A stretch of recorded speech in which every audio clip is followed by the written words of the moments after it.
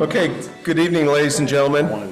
I'm going to call the Board of Liquor and Tobacco Control to order. It is Monday, October 21st, 2024. Do we have any changes or additions? We do not. Okay, we have minutes from September 16th. Hopefully everyone's had a chance to read those. Do I have a motion? So do I have a motion to approve the minutes? Okay. So I have a motion. Do I have a second? Second. So I have a motion to approve the minutes from George, and I have a second from Richard. Any discussion? Seeing none, all those in favor of approving the minutes from September 16th, 2024, say aye. Aye. And I need to, Chris? Yes, I say aye as well. Okay, from now on, I'll try and remember, since we do have one board member on Zoom remote, I will be calling for a roll call. So you can just do a roll call right now. So, Laura? I'm sorry. Aye, or Aye. George? Aye. Richard? Aye. Chris? Aye. And Don is aye as well, so that would be unanimous. Thank you. I was looking at Chris's field. It's right by my house. The view from his window. I'm not sure if that's statutory or if it's just a strong recommendation from VLCT, but that's the way we'll proceed tonight since one of our members isn't here. Liquor license renewals. We have one renewal from Davy Gourmet LLC, and it's my understanding that our Chief of Police, Jason Luno, is fine with this. Chief Luno's good with it. Okay, so do I have a motion? I'll make a motion to approve the liquor license renewal for Davy Gourmet LLC.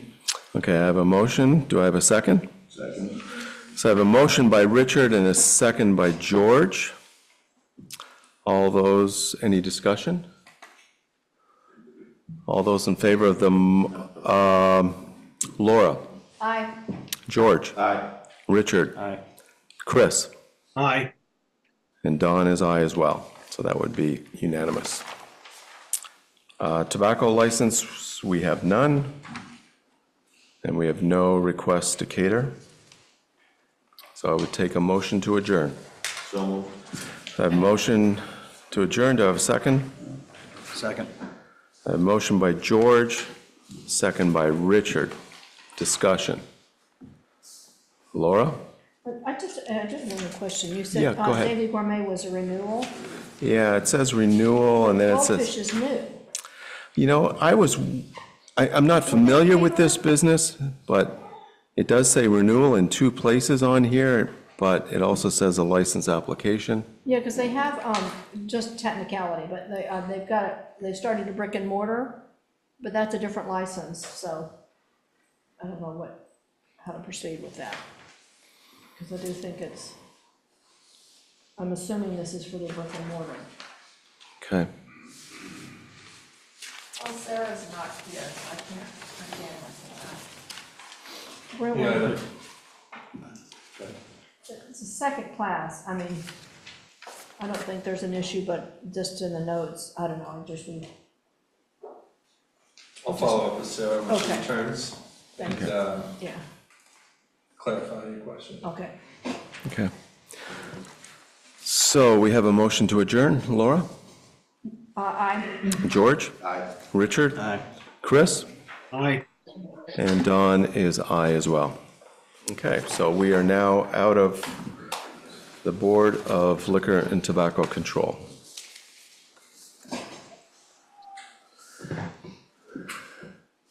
Good. Okay. Good evening once again. I'm going to call the Select Board meeting to order for Monday, October 21st, 2024. It is 5:34. For any changes or additions? None. Thank you. So once again, I'm just going to have some brief general announcements. Anyone wishing to speak in person must come forward to the microphone in the center aisle. Participants on Zoom should click on the raise their hand button if they wish to speak and mute their microphone when not speaking. Online participants, please confirm that you can hear me by clicking on your raise the hand button.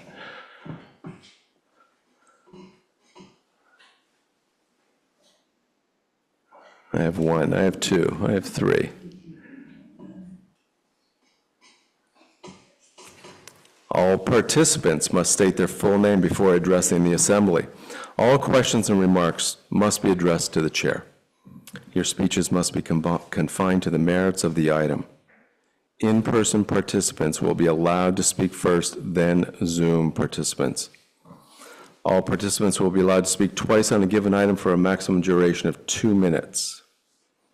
After you've spoken once on a particular item, you will not be recognized a second time during discussion on that item until all other voters who wish to speak on the issue for the first time are given an opportunity to do so. So we have minutes to approve. We have 4 sets of minutes. So the first set of minutes are from October 3rd, 2024. Do I have a motion? So I have a motion to approve the minutes. Do I have a second? Second. So I have a motion by George, second by Richard. Discussion? Hearing none. Laura? Aye. George? Aye. Richard? Aye. Chris? Aye. And Don is an aye as well, so that would be unanimous. We also have minutes from October 7th, 2024. Do I have a motion? So moved. I have a motion to approve the minutes. Do I have a second? Second. So I have a motion by George and a second by Richard. Discussion? So, Laura? Aye. George? Aye. Richard? Aye. Chris? Aye. And Don would be an aye as well. Minutes from October 9th, 2024. Do I have a motion? So moved. Do I have a second? Second. So I have a motion by George. I have a second by Richard. Discussion. Laura? Aye. George? Aye. Richard? Aye. Chris? Aye. And Don would be an aye as well. Finally, minutes from October 15th, 2024. Do I have a motion? So moved. Do I have a second? Second. I have a motion by George and a second by Richard. Discussion. All those in favor of the motion, I'm sorry, so used to saying that. Laura? Aye. George? Aye. Richard? Aye. Chris? Aye. And Don would be an aye as well. Okay, thank you very much for that. New business. We have a presentation tonight. We have a guest here who's going to be doing some presenting. I'm going to introduce him in just a second. Our town administration made sure that we've had a lot of discussion about roads in town for several years, and so we had a pavement condition and network level analysis done. And I'm going to ask David Hoyne, who's here in the audience, to come forward and give a presentation from the work that he's done, or that his business organization has done. And I just ask you first, Chris, if you could, or David, if you could just give us your credentials and just give us a little background on yourself before you jump into your presentation. And then I've just asked the board maybe let David go through his whole presentation, and then we'll save our questions till the end, and we'll certainly give the audience a chance to ask questions as well. But welcome. Well, thank you, Mr. Chairman. I appreciate that very much. Everybody hear me okay? I realize I'm supposed to be addressing the board and the chair, but it's kind of awkward to have an audience behind you. I want to make sure I sort of make eye contact and get to know everybody as best I can. So, And David, I'm going to interrupt right away. I'm going to break my own rule, but the microphone is really for the Zoom participants, so the audience behind you, obviously we have nothing magnifying that. okay. So if you can't hear me, throw something at me, let me know, and I'll try to speak a little bit louder. So I'm David Hoyne, and I work for this company called Greenman Pedersen. We're a full-service engineering company, 1,800 employees up and down the East Coast. We do a whole bunch of different things. In Vermont, we have a large presence here, about 50 or 60 people, and we're heavily involved in asset management, construction inspection, and some other projects helping communities navigate the business of developing road and bridge projects. So a little bit about me. I've been with the company about 7 years now. My title is Director of Construction Services in Vermont. I oversee the operations here in the state. And prior to joining GPI, I retired from the Vermont Agency of Transportation. So I started out as a bridge designer, did that for a number of years. Then I moved into the field of pavement management. From there, I went to bridge management. And then finally, I finished my career as the director of the Construction and Materials Bureau, where I oversaw all the state highway construction programs and our materials testing facility. So I've got a good diverse background: bridge design, pavement management, asset management, construction, materials, and so forth. So about 35 years doing this, and I love it. I'm passionate about it, and I really appreciate the opportunity to present our findings to you, and the opportunity to work for the community and share with you what some of our observations. So with that, we'll jump right in. We've got a slide deck, so we'll be following along on the screen here. And as the chairman mentioned, this is a pavement condition and network level analysis for the town. And if we jump to the next slide, the presentation here is going to follow this, the scope of work. So we were retained to provide this scope of services, which is identify the paved roads in town. Okay, so what are the paved roads that are included in the study? We wanted to develop a data collection framework. So if we're going to go out and look at these roads, what are those attributes that we want to look at? So we developed this data collection framework. We went through and did what's called a windshield survey. So we went around and looked at all these roads. And then with that information, we could prepare this network level analysis. And I'll explain a little bit later what a network level analysis is. And then, of course, we're developing and presenting the final report here tonight. So as a quick summary of our paved roads in town, we have approximately 36.76 miles of pavement. And we break those down into different classifications of highways. So we have 3 classifications here for paved roads: Class 1 town highways, Class 2, and Class 3. So your Class 1s, for instance, are your state routes that come through the community. So for instance, Vermont 100, Vermont 12, and Vermont 15A. Then we have our Class 2 town highways, and then Class 3 town highways. And if you look at the segment distribution here, there are 74 total segments. 61 of those segments are what we call the Class 3 town highways. So most of your smaller roads, your residential parts of the neighborhood, as opposed to your Class 2, which are more your longer roads: Randolph Road, Katie's Falls Road, things like that. And as I mentioned, your Class 1 town highways. And you see the mileage distribution. There's 2.8 miles of those Class 1s.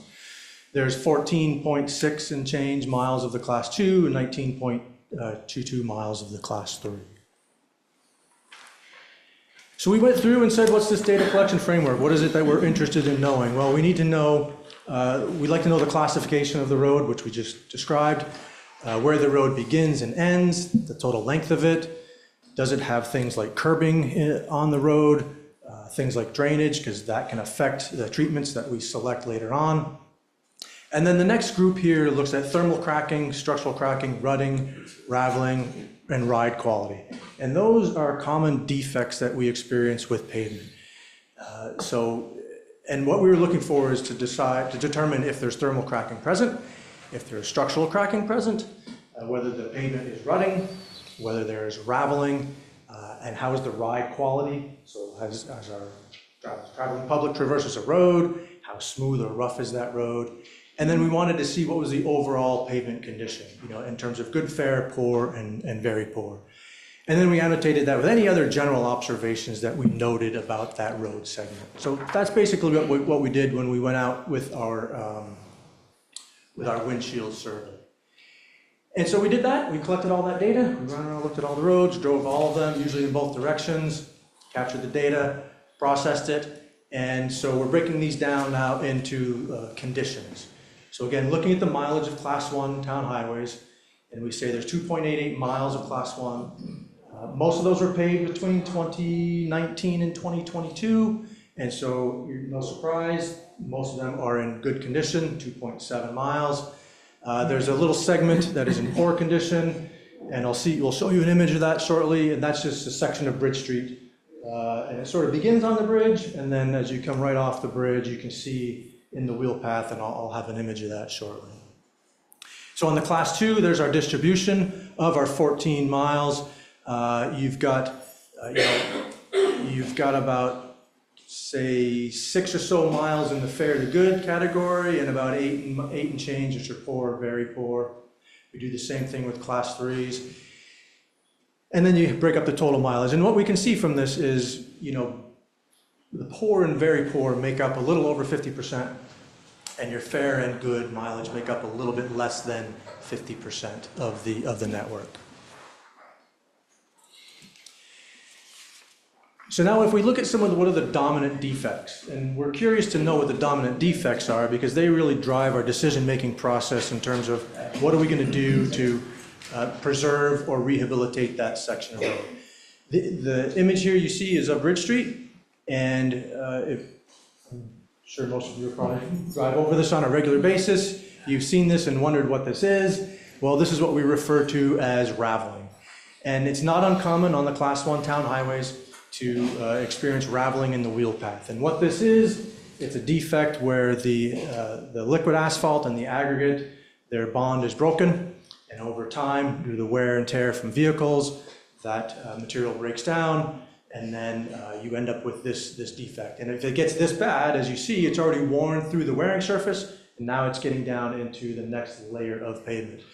Some people may confuse it with rutting. It's not traditional rutting, but it has the same sort of effect for drivers because it will pool water, and in a high water situation, it'll feel like you're driving through a rut, but it's technically raveling. So on Class 1 town highways, the dominant defects we see are reflective cracking and raveling. And reflective cracking is just that. There is cracking that existed before, and even though you pave over it, in a matter of time, that cracking will migrate to the surface, and it's just reflecting the crack pattern that was there before you paved it. It's very common. So that's a dominant defect on your Class 1 town highways. For your Class 2 and Class 3 town highways, your dominant defect is structural or fatigue cracking. And again, the image there shows us the classic crack pattern. And when we look at that, we say, oh, that looks like the skin of an alligator. So anytime some people refer to it as alligator cracking, that's a clear indication that you have structural or fatigue cracking. The reasons for that are you can have an inadequate amount of pavement. So your pavement thickness is not adequate for the loadings. You may not have enough subbase below that pavement to support the pavement, and you may not have adequate drainage because just like you walk on the beach, right at the edge of that tide zone, that sand gets really mushy when it's wet. Well, the same thing is true here. If our subbases are saturated, when vehicles go over that, that causes premature failure of our road. So your dominant defect for your Class 2 and Class 3 town highways is structural or fatigue cracking, and we wouldn't know if it's actually a pavement deficiency, a subbase deficiency, or a drainage problem without actually doing a little bit more investigations, things like test pits to figure out what is actually going on there. But from the surface, we can tell that's clearly what we have. So before I get to the end, which would be our network level analysis, I want to talk a little bit about some pavement management strategies and pavement management terminologies, because we're going to need to understand a few things for us to understand what our network level analysis is telling us later on. So if we look at this graph, this came out of the 2018 Transportation Asset Management Plan that VTrans put together. And don't get so hung up on the numbers that they have for their treatments, right? So it says preventive maintenance is between 75 and 250,000 a year. Don't get hung up on those. Just look at the concept of what's happening to this graph. And if we look at that green curved line, what it's telling us is that when we build a road or do a major rehab, it starts out in good condition. And over time, if we do nothing to that road, it will end up over time, it'll end up in very poor condition.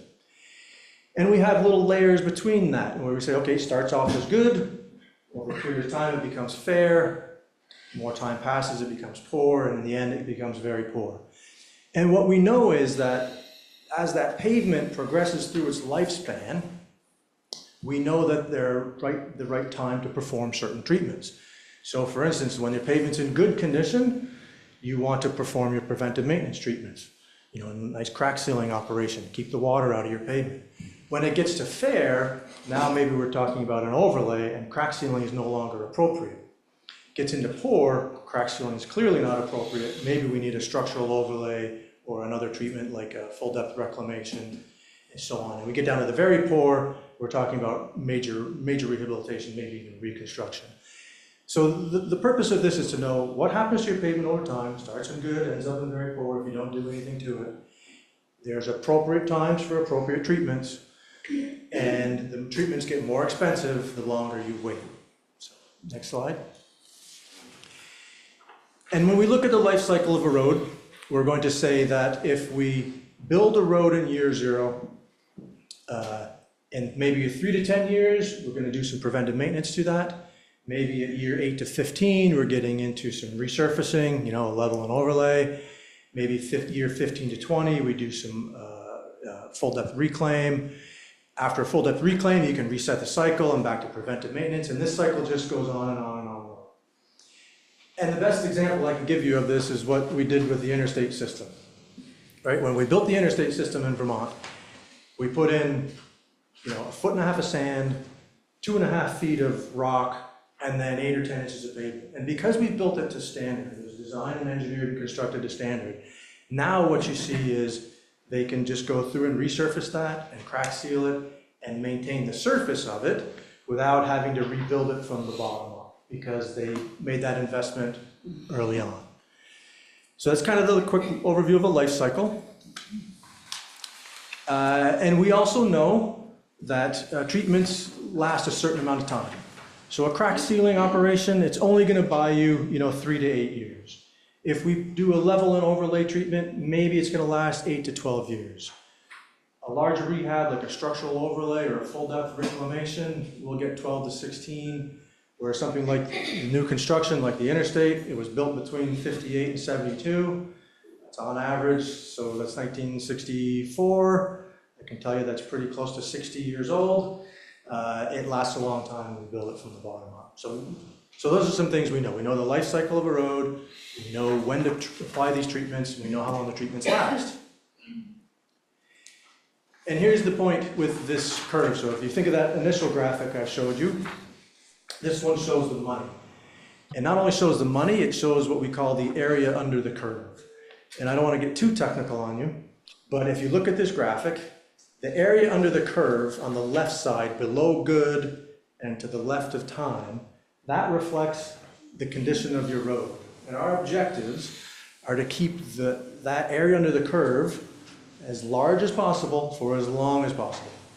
When our curve drops down to the bottom, the very poor, we're losing that area under the curve. It means our roads are in poor condition. And the dollar sign is there to represent when we get to the very poor condition, it takes a lot of money to get it back up to good.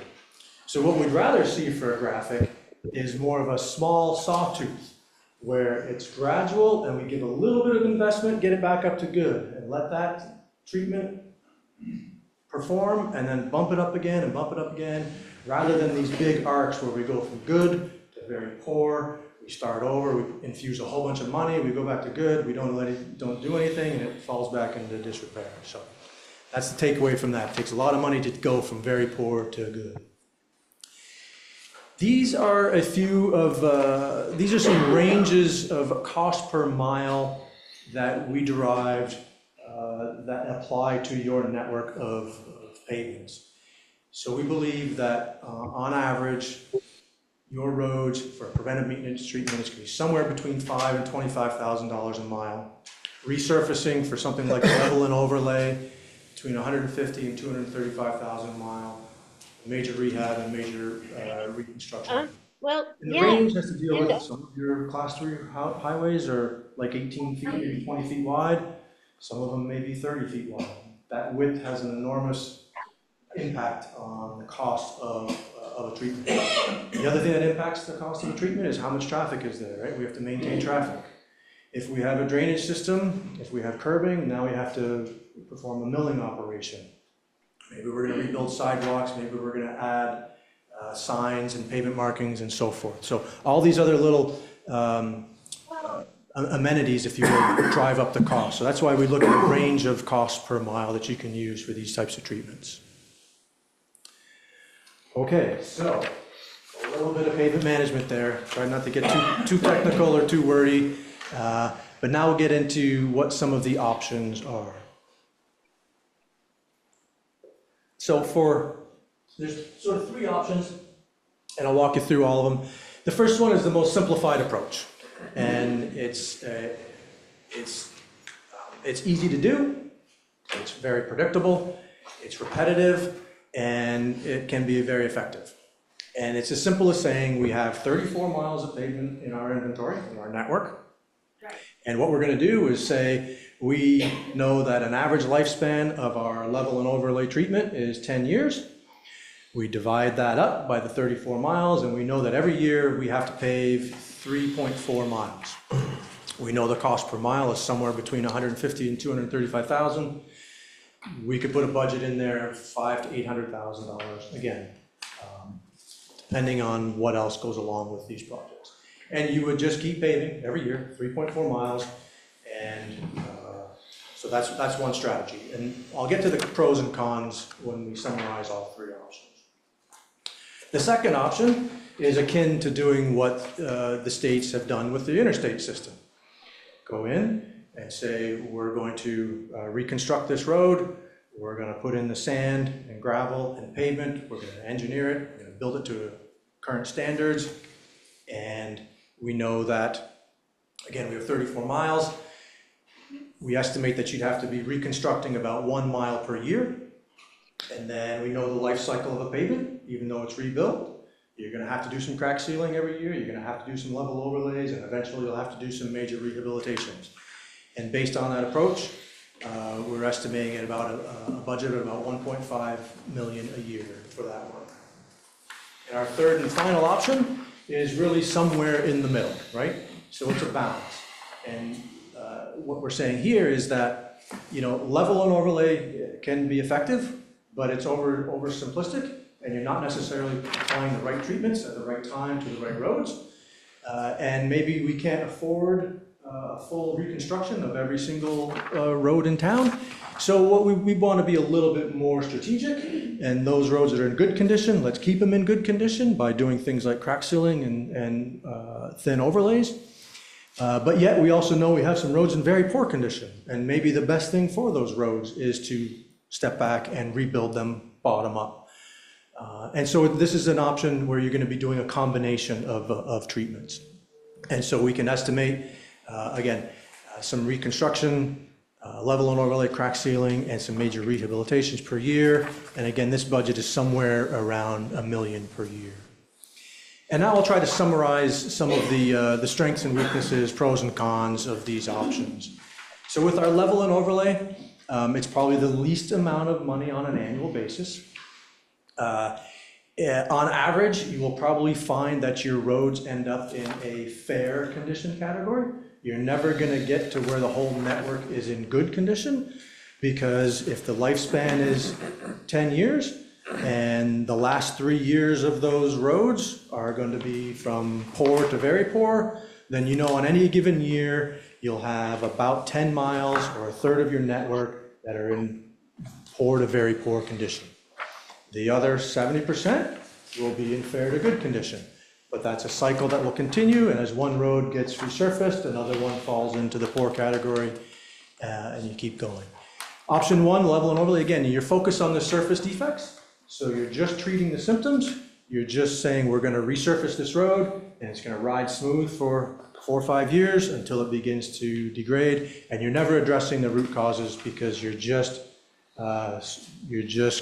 resurfacing and not dealing with the foundation issues. Option two, the full reconstruction approach. The big thing here is, in the long term, it may be the most cost-effective approach, but it's cost loaded on the front end. So you, just like Vermont spent, hundreds of millions of dollars to build that interstate a long time ago. was a big investment. They're benefiting from it now in terms of their budget, but at the time, it was very cost intensive to build that. So reconstruction is cost loaded on the front end. The other challenge is that the final miles that you get around to rebuilding, right? You've got 34 miles in the network.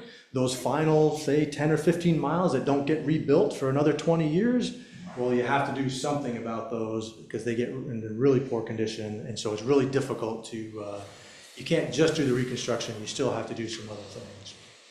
And then the option 3 is, again, about $1 million a year. On average, your roads will be in fair to good condition. It's a more balanced approach. You're applying timely treatments to the roads as they need them. And it gives you some ability to address the root causes of problems. So if your road if it's failing structurally, if it's failing because of drainage, this gives you some more ability to go in and address those. Now, what I'll say is that even within those 3 options, it's not like you're ever locked into any one of those silos. The reality is you're probably going to be doing some combination of all 3 that meets the most needs of the network. So that's really what we did. We went through, looked at what you have for paved roads, did a network level analysis based on current conditions, came up with some cost information to try to give you folks a path forward. And that's way too much of me talking, and I'd love to take any questions. I know that was a lot of information, but appreciate your patience and endurance. Okay, thank you, David. Thank you very much. I guess what strikes me right away is the amount, and we're only talking paved roads right now, number of roads that are in poor to very poor condition, and that's something that has occurred over a number of years to get to the state that we're in right now. And also the costs, you know, when we look at the budget that we have in this town, and we're talking some really, really big numbers here. I'll throw out, I got a couple of questions. I'll throw out one of them right now, and that is there at the state level, I mean, every town in the state's got to be dealing with something similar. Morrisville is not necessarily unique. Is there grant money? Is there money available from Department of Transportation at the state level? Is there money that's available for towns to begin to fix up their roads? So great question, and there's 2 that I'm aware of.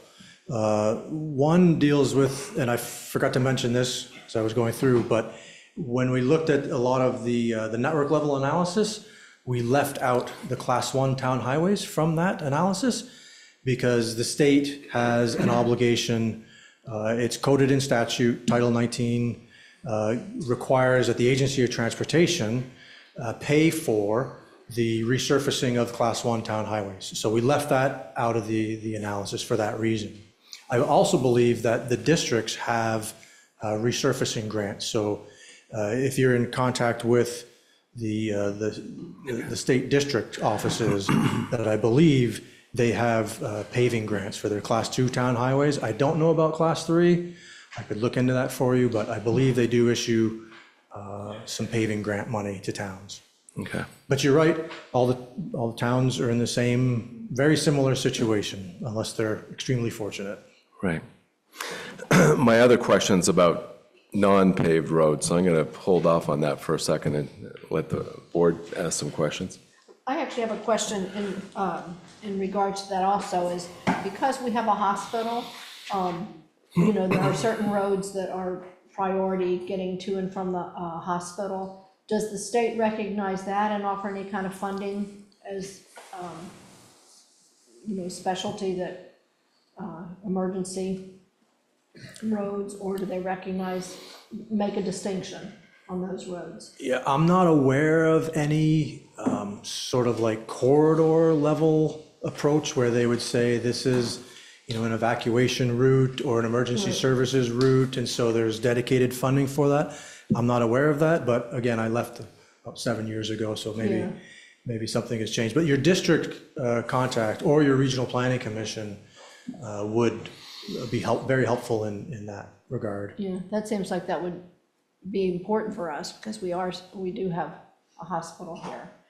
My other comment too, which I don't know if anybody has this, it's really interesting because there was a move quite a few years ago of plowing everything to 24 foot so that we could accommodate one truck. And it's really interesting for folks who don't have it, that there's a roadway width and it talks about the tons of pavement and the cost. And so basically a 20-foot road to pay the cost of pavement for 1 mile is $150,000. When you go to 24 foot, which is what we are now paving everything to, goes up to $200,000 per mile. It's pretty significant. That extra 4 foot per mile costs us $50,000. Pavement is very expensive. Thought I'd throw that out there. George? I'm not sure it's a question, I think it probably is. Probably 10 years ago so, the bypass came into play. That changed the route that a lot of trucks, heavy-duty trucks were using coming into the village. That weight is gonna be putting a greater strain on certain roads and maybe alleviating it on others. Obviously, your study was quite covered. And I'm wondering whether those roads need, obviously, to get a higher priority when we look at whatever the options are, whether it's option 1, 2, or 3, because they're being utilized, used, maybe abused a bit more because of now. I think of Bridge Street from the bypass into the village was a very lightly traveled road till the bypass came in, and while the bypass has been a great thing, it shifted that traffic pattern drastically onto that mile maybe of Bridge Street. And I just wonder how that kind of shift in load management rather than traffic management can be factored into how we deal with substantial numbers, no matter what option we look at. Yeah, and you bring up a great point about the change in use of any road, and whether it was a byproduct of the bypass being built, or whether it's a new industrial area that's being built, or a residential area that is expanding. So any of those changes of use lead to more traffic, more loading requirements, more wear and tear. And so you're absolutely right. Thanks. Richard? I was kind of thinking along the lines of what George was saying, just those Bridge Street wasn't built to probably take that amount of traffic that's there now. Yeah, absolutely. That's probably the, what's the word, raveling. Raveling, piece yeah. is probably Yeah, in there for that. I definitely think so. In fact, many of the roads in Vermont were never engineered or built. They just evolved over time. And the state has a term that they use, and they call them cow paths.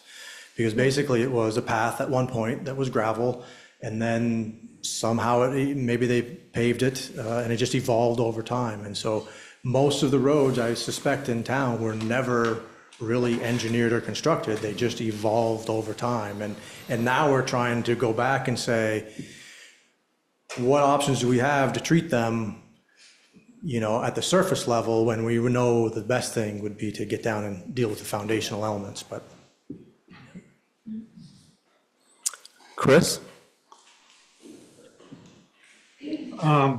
I think that, first of all, I want to thank David for providing this information, and I think the board has available to him a street by street, pretty detailed analysis of what the consensus of his PowerPoint was tonight. The harsh reality here is that, for budget purposes, short and long-term planning on what we need to do, because we haven't done any paving per se, other than some patchwork here and there over 3 years. And this gives us a detailed evaluation of, what deferred maintenance looks like in dollars and cents. And I think that the analysis is completely timely because we're heading into budget season, and we're going to need to develop a plan to move this forward, because this is just paved roads. we've got sidewalks that we need to deal with, and we also have graveled roads that we need to deal with. And if we don't start dealing with them, certainly the poor evaluation is going to become very poor, and then we're really up against the rock. And right now, this analysis shows us that over 50% of our roads, paved roads right now, are poor, very poor. And I think this is a good wake-up call. I think this is important information and data, and I really appreciate David bringing this to the table for us. Well, thank you, Chris. I really appreciate that. And, that's one of the reasons I took a few minutes to go through, what is pavement management all about? Because, why we can say that just north of 50% of your roads are in poor or very poor condition, you also have about 30% that are in good condition. And so you have an opportunity there to preserve and maintain those and not let them get to poor and very poor. But it does require some funding and some ability to execute some projects to make that happen, so. David, I said my other question was about those roads that aren't paved. We have about 36 miles, as you said, of paved roads. And Chris has alluded to sidewalks. And well, just to go back to paved roads, you've done that analysis for us, so we have a better understanding certainly of where our paved roads sit. We have many miles of sidewalks in this town, and I think everyone up here on the board, and certainly probably in the audience as well, understands that our sidewalks are in need of repair as well. And LCPC is currently doing a sidewalk inventory for us. My question's about our unpaved roads, and we have about 76 miles of them in town. And there's been discussion on how to better manage those roads. I just want to get your thoughts on this. We have, like everywhere in Vermont, we have a very significant season, also known as the winter, and our town crews are maxed out all winter long, putting in plenty of hours and putting in plenty of overtime, and in the summertime they're looking for some vacation and they're looking for some time off. And as a result, we have a lot of summer work that needs to be done. And one of the things that has been brought up by the public, it's been discussed here at the board level, is maybe we should be doing some contract work. Maybe we should be, like ditching is a good example, and mowing is a good example. Those are two things that we have plenty to do in this town. Just want to get your thoughts on that, about hiring contractors in the summertime to get that kind of work done. There's a lot to that question in terms of strategy. The one thing I will say before I jump into that response is that any of these assets, whether they're curbing, sidewalk, drainage systems, paved roads, unpaved roads, the principles that I described about pavement management, you can change that term and call it bridge management, sidewalk management, gravel road management. All the same concepts apply, whether it's structural, drainage, preventive maintenance, rehabilitation, reconstruction, all those treatments, that whole concept applies to whatever asset you're looking at. In terms of, this trade-off analysis of whether you're going to perform work, self-perform work, or whether you're going to contract it out, it's that trade-off analysis, and it's, the opportunity costs of that money. Well, why are you doing it? Are you trying to improve the network of sidewalks or gravel roads? Are you faced with that you don't have enough money to go around? And what would you be doing with that money if it wasn't being used for a certain purpose? So it's really a trade-off analysis of what money you have available, what you can get for it, and getting the most out of that money. And it may be, in some cases, that contracting operations are more efficient. Maybe you can hire a contracted mowing operation that can do it for less than you can. But you have to understand whether it is economically the right decision. I'll say institutionally, there's a big risk when you contract out everything, because you lose that institutional knowledge and it's very difficult to get that back. So let's say we talk about grading roads, for instance, and you decide you want to contract out grading roads. And so you say, we don't need a grader anymore, and we don't need mechanics to fix the grader, and that all goes away. At some point, if you decide to change your mind, then it's very expensive to change that direction and have to go out and buy a grader and get the tools and equipment and get the knowledge and skills to perform that work again. So my only advice there is to say, if you go down that path, just be aware of, you know, the pros and cons of any of your decision. Now, I'm working for a consultant now. I'm okay with people contracting out services, but I also worked for the government for almost 30 years, where a big proponent of doing things in-house, because it can be cost effective. So I don't know if that helps you at all, but it's complicated. And for me, it's really, by the end of the day, the economics. How do you get the most you can for the money that you have? And that takes a little bit more work to figure out what's the right call. Yeah, that is helpful, because it does draw attention to things that we need to consider if we do move in that direction. Yeah. So, Done. yeah, go ahead. So I just have a few points. First, David, really want to thank you for your availability. Literally from the first week I started working here, I started looking for civil engineering providers that might provide a third-party independent assessment of our roads. My opinion was that the town crew did an assessment, or we had somebody related to the town that might be questioned. So nobody can argue with your expertise. I originally wanted it to be all of our roads, but I didn't get a hold of his name and GPI's name until, I believe, August, and that was from Chris Jolly from Stowe. So I want to shout out to Chris, but really appreciate you coming in with your hectic schedule. Civil engineering firms with these storms are really difficult to get in to do anything, as we can see with just getting paid, you know, short patching jobs done on Portland Street and Best Street, with construction crews as well. I have two questions for you, or two topics I would like you to further discuss. One is, what's your professional opinion about, we have 52.8% of our roads that are very poor or poor. How many years of deferred maintenance did it take for 52.8% of our roads? And I know you can't, you know, give us a specific, but in your experience, how many years of deferred maintenance does that usually take to have a road that's in very poor condition? I don't know that I can give you a simple answer on that one. There are so many variables that contribute to how a road gets to be in poor or very poor condition.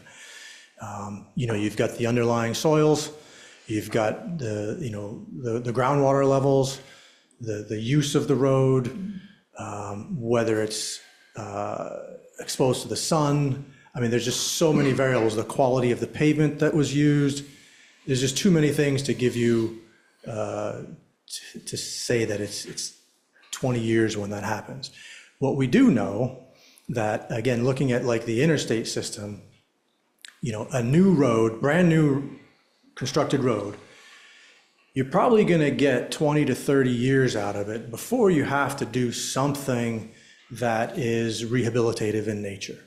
So, you know, preventive until maybe years 20 to 30, and then you got to do something more than that. So, but that's a road that was constructed. If it was never constructed. Yeah. Best Street, you and I had an additional meeting with some of the highway crew. Best Street, you know, water main replacement. 3 years ago, we had contracted out to repave it because, you know, the water main issue. And so we did it this year because the water main was replaced this year rather than 3 years ago. But rather than just the paving crew come in, the town road crew had to remove I don't know how many inches of base, because MSI was like, if you pave this, you're going to have an issue very soon because the base needs to be replaced. So the town road crew removed several inches and replaced it with new materials. The third question I have for you is about, you know, George brought up road use on Bridge Street, et cetera. Can you talk about the amount of stress on any road, but especially class 3 roads in our residential areas for like a Casella or, you know, trash removal truck? What burden that puts on the edges of our roadways? Yeah, so when we think about designing a road or engineering a road, we need to know the number of trucks and the actual configuration of those trucks to come up with this thing called an easel. It's an equivalent single axle load. And we use that easel value to come up with the structural requirements of the road. It's really, now, the vast majority of the vehicles are permitted to be over the road. There are special permits where you can get, you know, overload vehicles, but that's really a separate thing. So if for your smaller roads, you don't have the volume.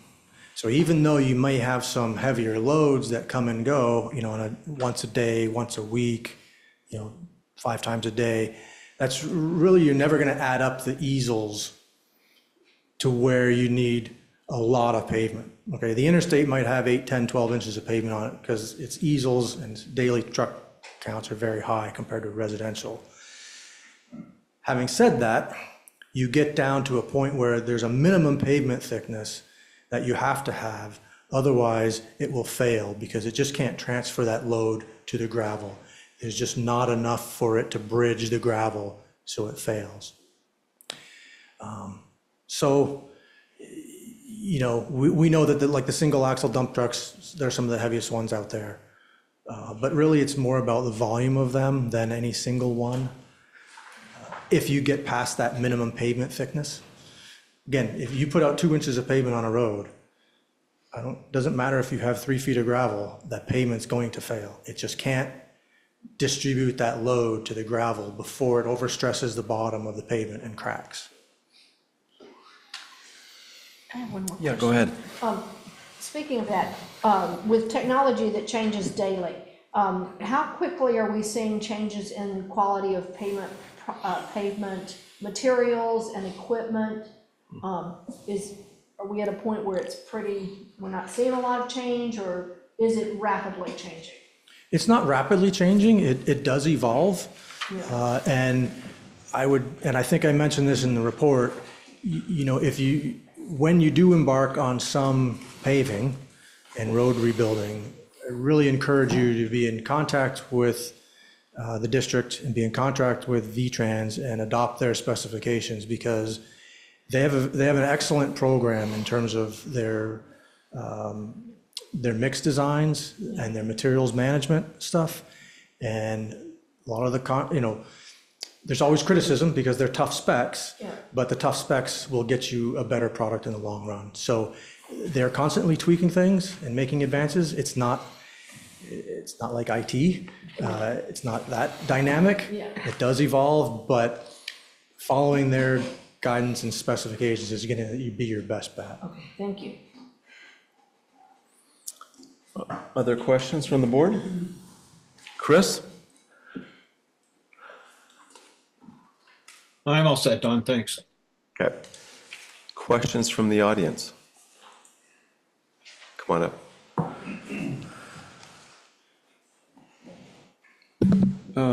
David, I'm supposed to address it to Don, so. That's okay. Don, maybe Dave could verify that the raveling that we saw on Bridge Street is not a deficiency in the structure of the pavement, but rather a material deficiency. And that was Jerry Throne, by the way. Yes, that was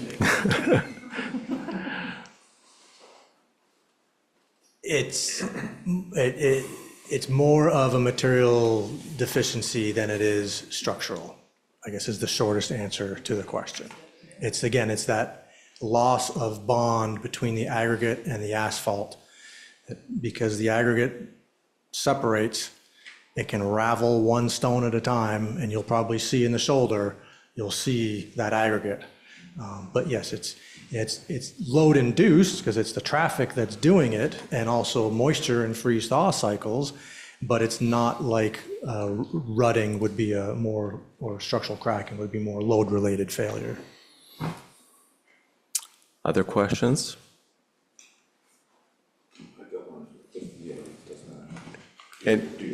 Any questions online? Go ahead, George. So I've got maybe an off topic. In the winter months, sanding versus salting.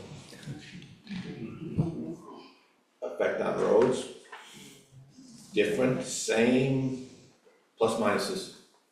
I'm not an expert in sanding versus salting, but, you know, intuitively, I don't see any difference in terms of how that would affect your paved surfaces. Yeah, Thank you. yeah. Good question, though. Okay, yeah, come on up. Do we know how much it costs to do the Best Street repavement in that job there? And since last year's $3 million budget that the Onions had that did not include any for paving, who paid for Best Street? How did that get paid? Brent? Yeah. So it was approved 3 years ago, and thinking that it would be done 3 years ago. When they came to me with the option of just filling it in as it had been, or considering that the amount of cutting they did into the pavement and the condition of Best Street already, I was able to flex funds, working with Tina, to be able to cover the cost of Best Street. The cost, I do not know off the top of my head. Don't hold me to this, but it was somewhere around $40,000 to do it. Did you get that number from? It's right around 40,000, just for the pavement. Yeah, just for the pavement, not the materials. With the average that you have up there, does that fit in with? No, I'm sorry, go ahead. So the question was, does that cost of 40,000 fit in with the numbers that we derived? And the answer is that 40,000 was very close to the state average, what the state is getting for bid prices per ton. So you back it out and calculate by how much is a ton of mix. And I think that Best Street was like $115 a ton. V-Trans two-year bid history was $107 a ton. So our analysis settled on $110 a ton, what we were using in our calculations. And it's great, we all know our roads. Our problem is gonna be how we pay it. And we have $3 million last year in the maintenance budget with no paving. And we know about that, so I don't know how you're gonna do it, but we're gonna get on. Thank you, Tom. I think that was a challenge. Yeah. Other questions?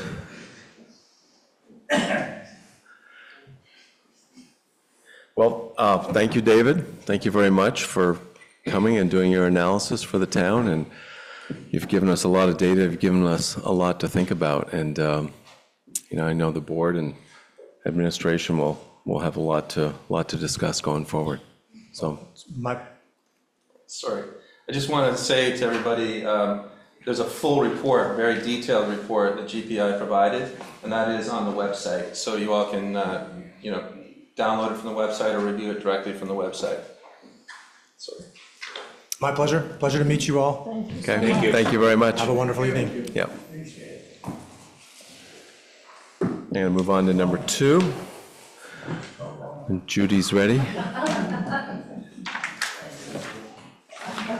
You good? Okay, under new business, number 2, further discussion of Jersey Heights Special Assessment District and Article 2. We have discussed this a number of times. We're going to discuss it again tonight. And at the last meeting, last week, there was, we took a poll of the board, and the board agreed 4 out of 5 to continue this discussion tonight, especially just on Article 2, and that's all we're really talking about tonight. I want to before we get going, I want to throw out the thanks to Brent and Judy for all the work that they've done. There's a tremendous amount of work that's been going on behind the scenes to get the information that we've, based our decisions on.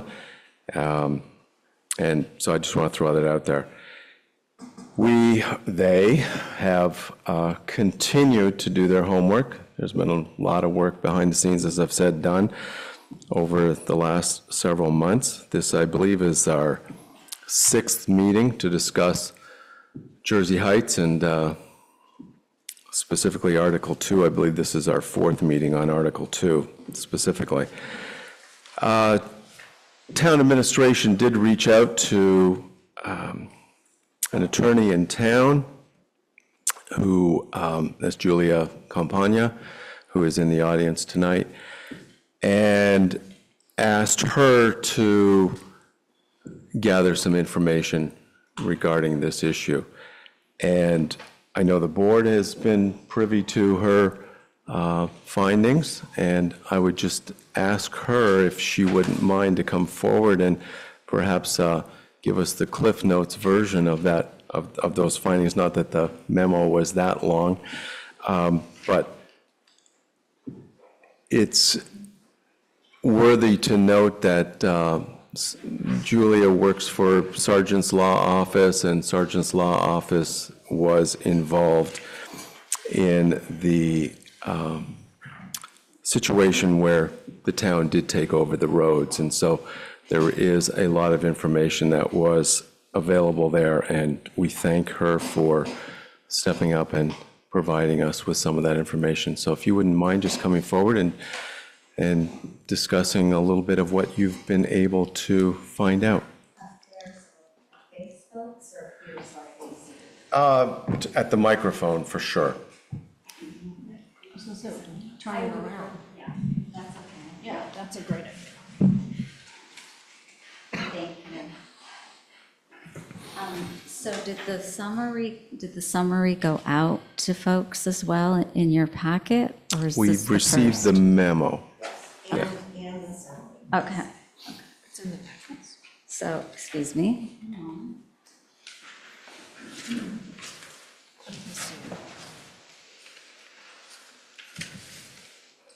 Yeah.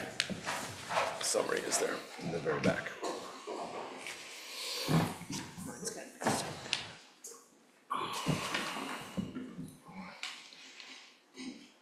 So Richard Sargent in our office originally worked with the town back in 2007 for the Title 19 process of acquiring a town road. When a private owner petitions the town or approaches the town to take over a roadway, it's under Title 19. And Richard is traveling abroad right now, so he wasn't available to come tonight, and I went through our files and then reviewed some of the documentation in the town files as well. So basically, the history that we were involved in was the Title 19 process of a warned notice of hearing to lay out a public highway and to take over roads that were built by a developer for a private subdivision. And they warned, statutorily warned hearing was held. It was warned as the laying out as surveyed to be established an acquisition of property from H.A. Menashe for public highway purposes.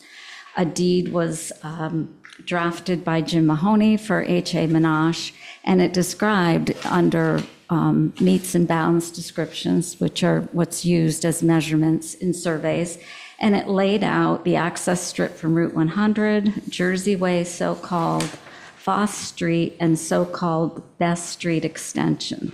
This defined the portion of the overall subdivision lands that H.A. Menashe was asking the town to take over.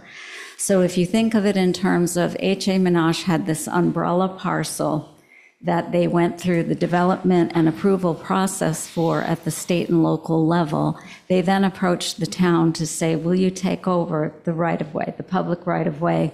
Will the town take it on as a public road and take over the typical things, snow plowing, sanding, that type of thing? So the deed defined the actual physical parameters of what the town acquired. And the deed also incorporated, because like our office, Jim Mahoney's office would incorporate references to the development history of the parcel, the umbrella parcel, and all of the development permits that went with it. So that can include Act 250 permits, it included a series of subdivision permits, and likewise stormwater permits.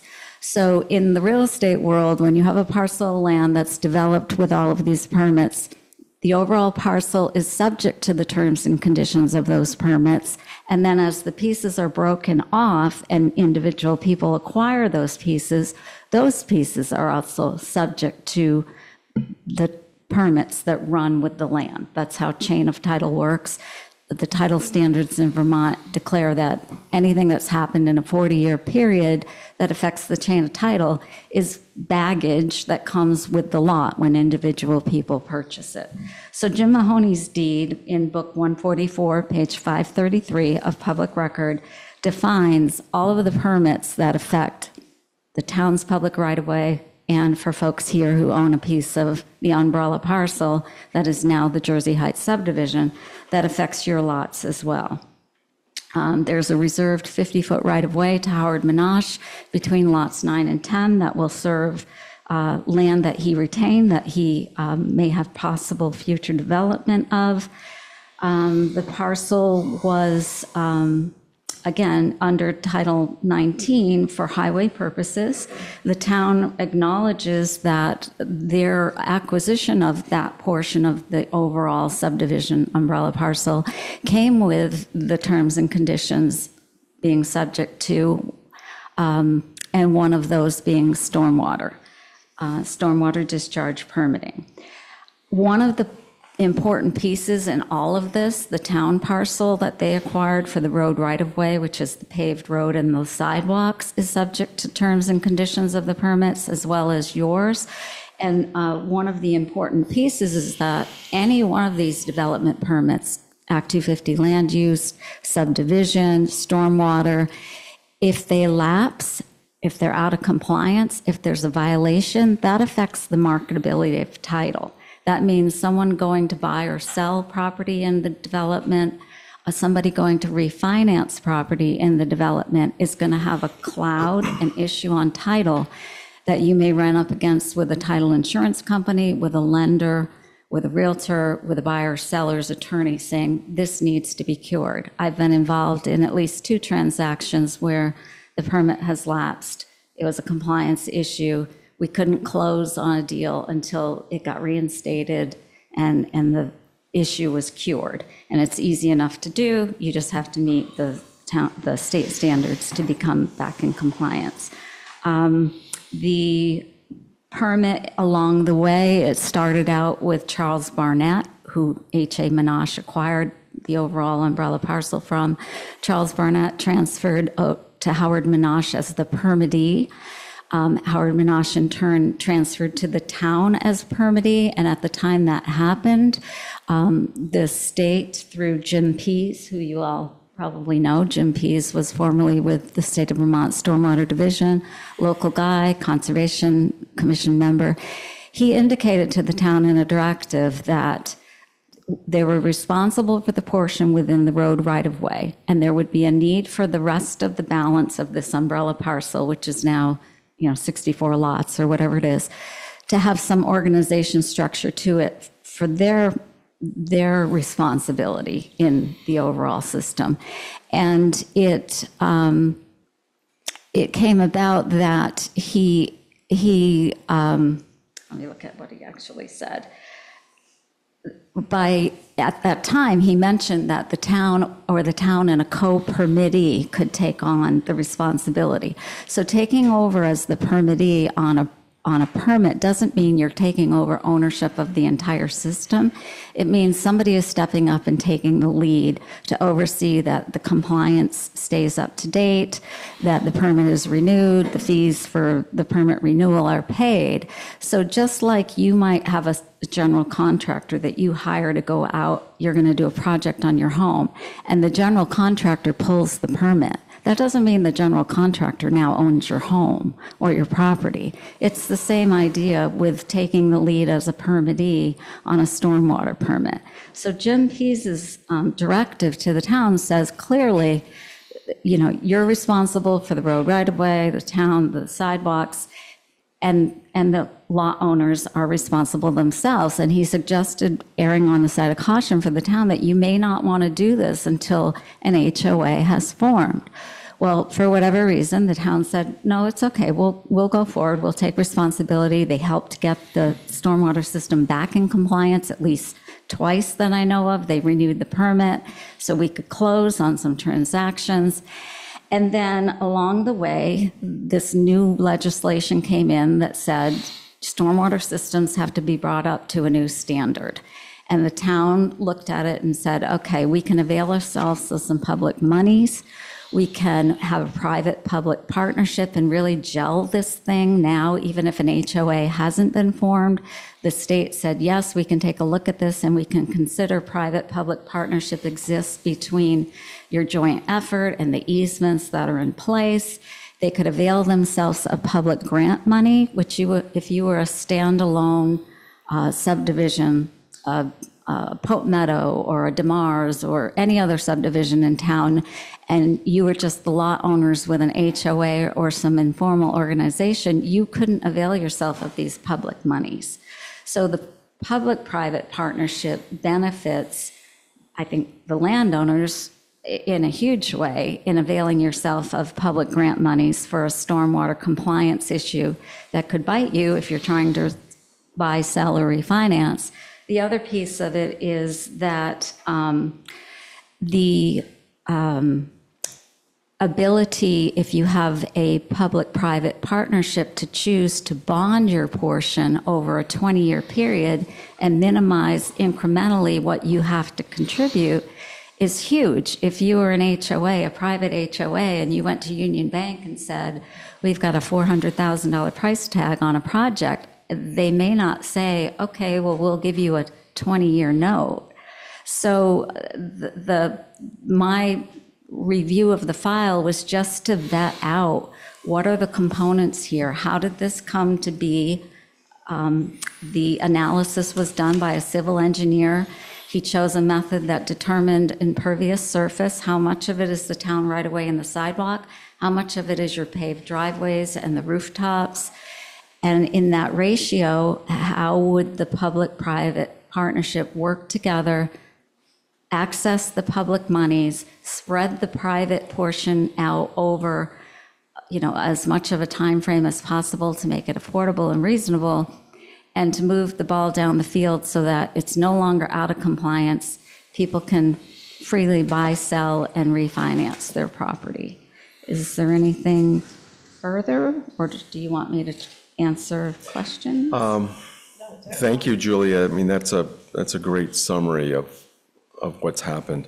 I'm just going to ask, you probably do want to stay at the microphone. You might get a question or two, but board? I do not. I want to thank you. I think that was a very clear, concise assessment of what has happened and where we are currently. Thank you. Richard? No, that's great. Thank you, Julia. Chris? Thank you, Julia. So from what I understand of everything that I've read and also what you've shared with us tonight, the deed language that when they transferred the town road, when Monash transferred the road and the sidewalks, the deed language in that warranty deed is the same as the warranty deed language in the transfer to the property owners. Is that correct? Or did I say that clearly enough? So I believe I understand the question. I can't say that I've looked at the lots for 62 parcels or whatever, however many there are out there. So the deed language may not mirror, everybody's deed language may not mirror each other, or in fact, the deed from Menashe to the town. That said, that's just a matter of how detailed the attorney drafting the deed wants to be, or how detailed the lender is making them describe the property that's the subject of a mortgage loan. What I can say is that anything that Charles Barnett or Howard Menashe did to build out the overall umbrella parcel, all of those permits run with the land. And whether an attorney takes the time, like Jim Mahoney did, to list those permits and identify when they were issued and what the terms and conditions are, so you can look at them in the book and pages of the town records. Everyone's lot, by virtue of coming out of that initial host umbrella parcel that Howard broke up, are subject to those permits. They run with the land. The title standards provide for, if it's mentioned in a 40-year period, in the last 40 years, if it's mentioned in some deed along the way as parcels change hands, it affects title. So when we buy property here, it comes with encumbrances, it comes with baggage. That if you have an attorney do a title report and you read the fine print of the report, you're going to see references to those permits and those conditions.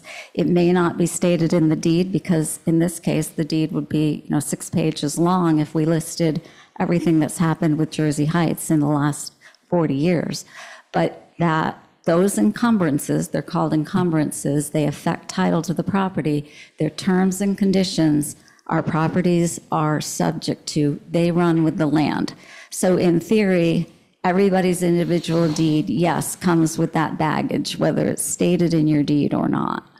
All right, well, that answers my question, Julia, and thank you very much for your research on this. Yeah, thank you. Brent, any Yes. comments? So I've been in the weeds on this for months, and when you get into the weeds on something, sometimes you're presented with questions or assertions, and you're like, well, I've been dealing with this for so many months, maybe I've misinterpreted something. So I did reach out to Sargent Law Firm, because I know they were the attorney that helped with the road takeover in 2007, and Dick was not available, so I want to thank Julia for making herself available and working with us. From what I understand, is there's basically 3 issues that some residents may be misunderstanding.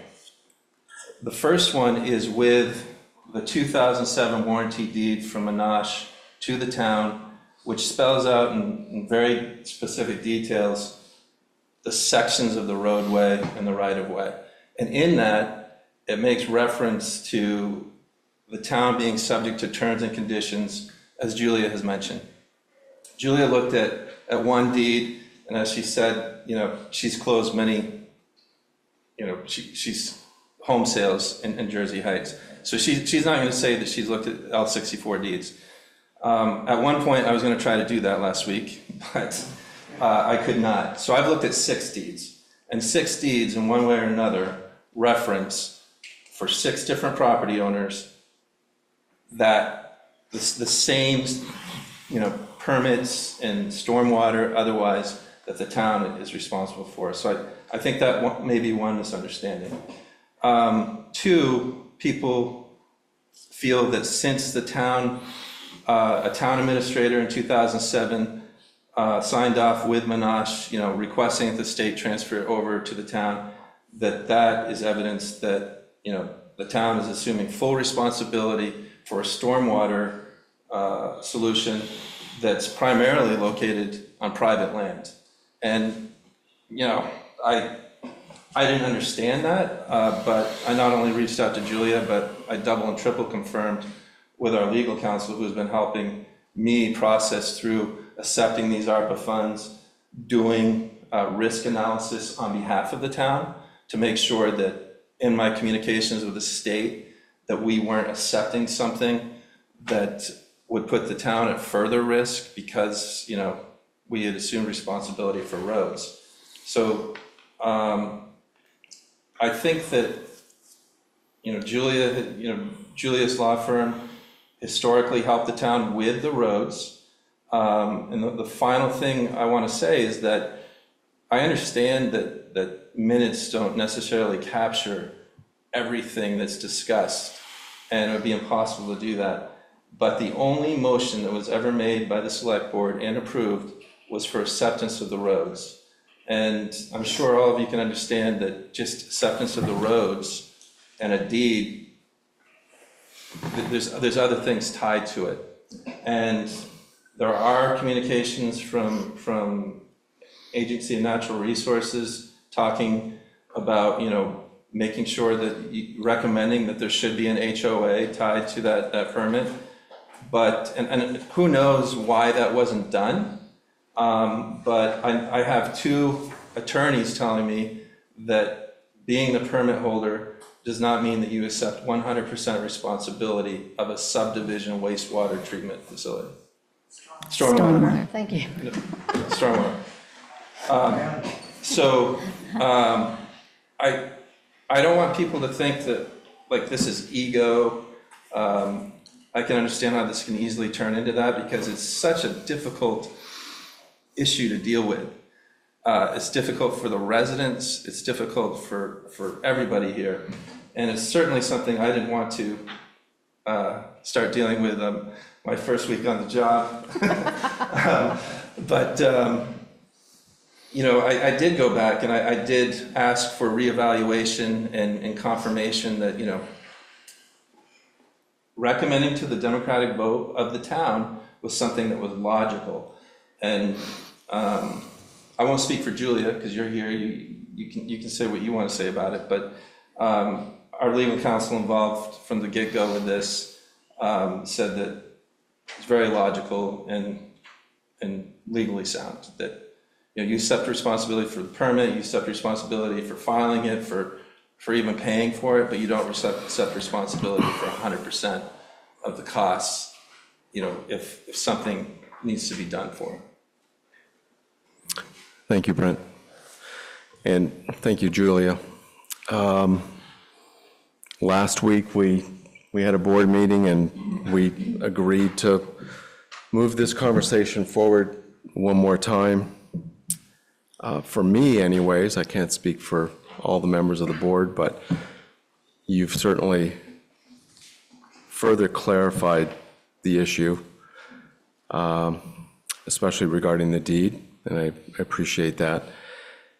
This has been a long and frustrating process for everybody, and it's been frustrating for us on the board. It's been certainly frustrating for the members of the parcel owners in Jersey Heights. I get that. I've put myself as best I can in your shoes many, many times over the last couple of months. I can't step into them completely, but I've tried. And I for one feel like we're ending up in the same place that we were when the board made their decision to make this a democratic decision, to let the voters of Morristown decide on this special tax assessment district. And I do think that is the right place for it to be. We do have individuals that have already voted in town. We have individuals that are about to vote and will do so over the course of the next couple of weeks. And for me anyways, thanks to all the work that Brent and Judy have done, Julia stepping up and doing the work that she's done, and I know we've had some other legal counsel as well. It's difficult for me to alter what we've already started, but I will let the rest of the board comment if they would like. Nope, I concur. George? I concur as well. I concur. I really appreciate the clarification that you provided to us. Thank you. There's a lot of things up. Yeah. Thank you. Chris? Thanks, Don. I think that over the last 2 or 3 months that we've been talking about this, we've taken a very clear, steady, concise pathway to come to this conclusion. And I think that to reconsider anything else is a disservice to all of the taxpayers here in Morristown. It's a democratic process. We need to let that democratic process play out. We've committed to it.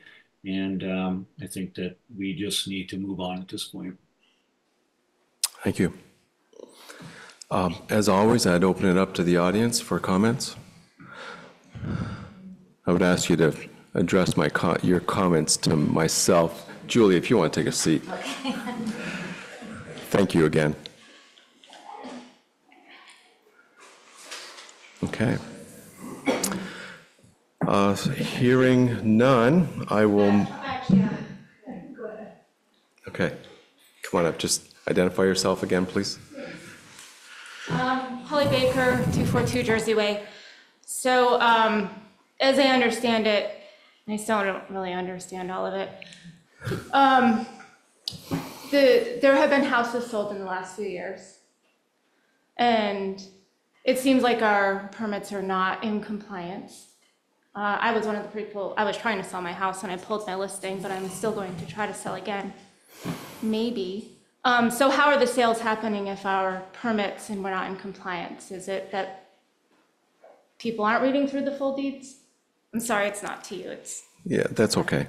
And I mean, certainly for the board, for me, that's a question I cannot answer, how those sales are going forward. I'm not a title lawyer, but. Yeah, I have 2 questions, so my other one. What's your, would you want? Yeah, this one first. Do you want it on? Yes, I'd like it on there, please. So to answer her question, it's a good question. The stormwater permits run in a series of years. So some of them were 3 years, some of them were 5 years. There's some attorneys who aren't as thorough as others at looking at title and examining whether something is in compliance or not. So oftentimes, if there's a cash transaction, a buyer may say, I don't need you to do a 40-year search. They're my neighbor, or I know them, and we're just going to buy it. Just do the work to transfer title. So there's a number of reasons why it might not be caught, but I can tell you that our office and every other office I know will look at permits to see if there's violations, to see if they've expired, they've lapsed. And there isn't a lender out there who will close a deal if they're informed by an attorney that the permit is lapsed. I've had to delay closings until the town could renew. Thank you, Julia. Can I just follow up? Yeah, go ahead, Brent. So, town did file a permit, I believe it's a 9050, several years ago, and I'm sorry I don't have that, I might have it in here, but it'll take quite a while. And it's been pending by the state for a number of years, specific to no HOA being formed. So I don't know if, some attorneys are sort of annotating that for the title companies and the lenders, that it's not, Julie can correct me, it's not necessarily lapsed, but it's just sort of pending out there. It's not approved either, and maybe that's another factor. Julie, if you could just respond to that. I can. Again, good question. So that's absolutely correct. And some lenders have looser underwriting standards. Some title insurance companies will say, I have one right now, and I have 2 transactions going in Jersey Heights, and I've had to disclose to the lender and to the title insurer, this is what's happening with the town of Morristown. The permit is timed out. It's not in compliance technically. There's this pending action. We're waiting for an outcome. We believe November 5th will be it. And are you willing to insure over it, or are you going to stop the presses and we can't close? One of them said, we'll write over it and you just need to follow up when the dust settles and tell us how it all ended up.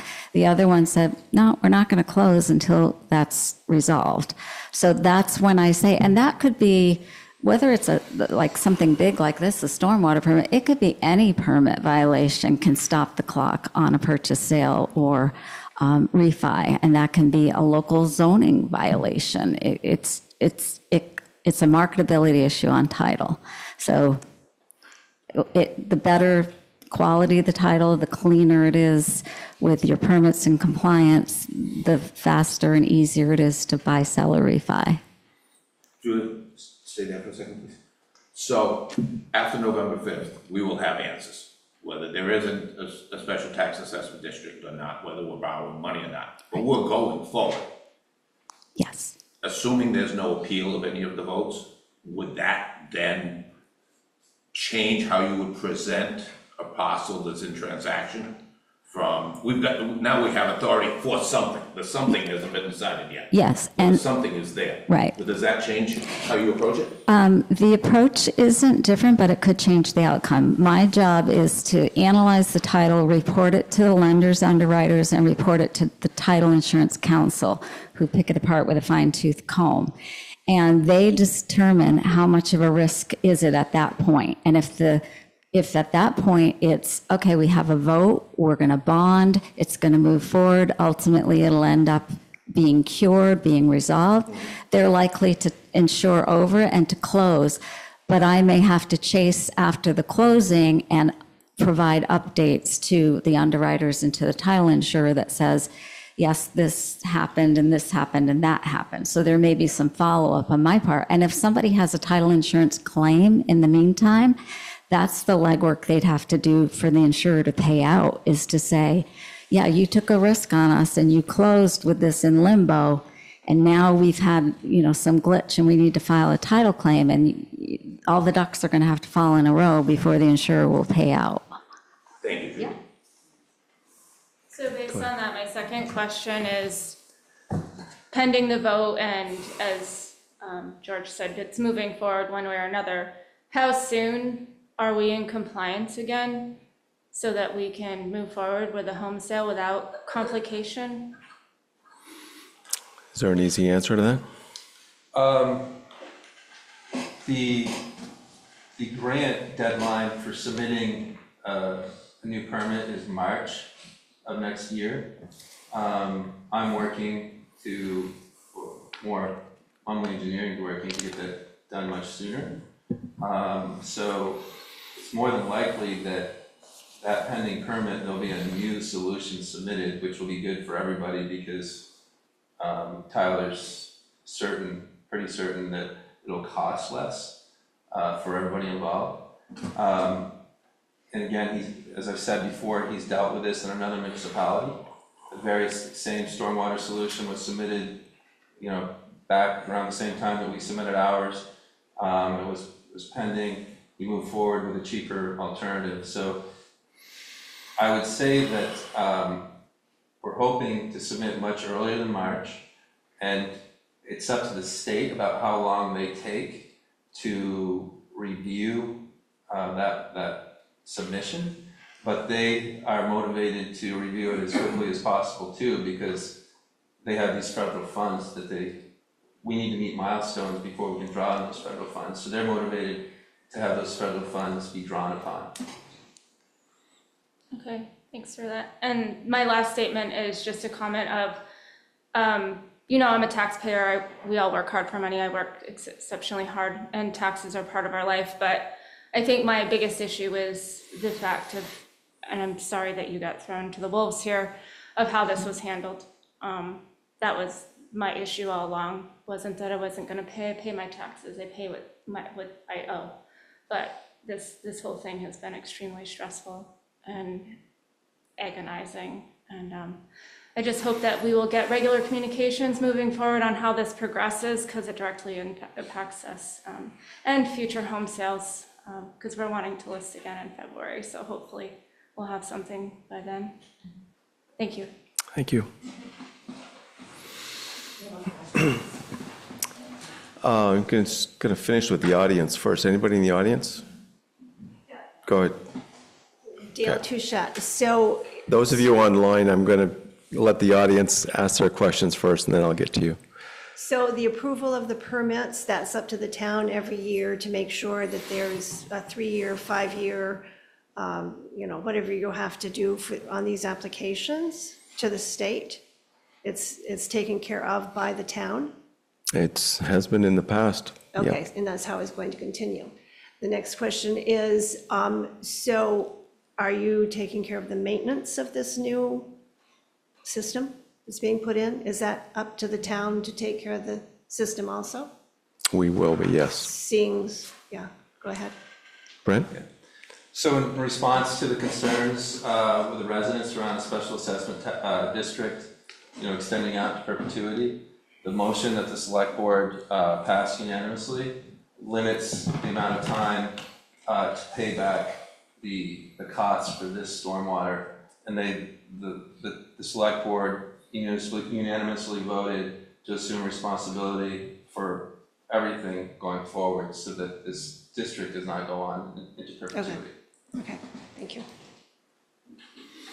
Other comments in the audience? Go ahead, Maria, I believe.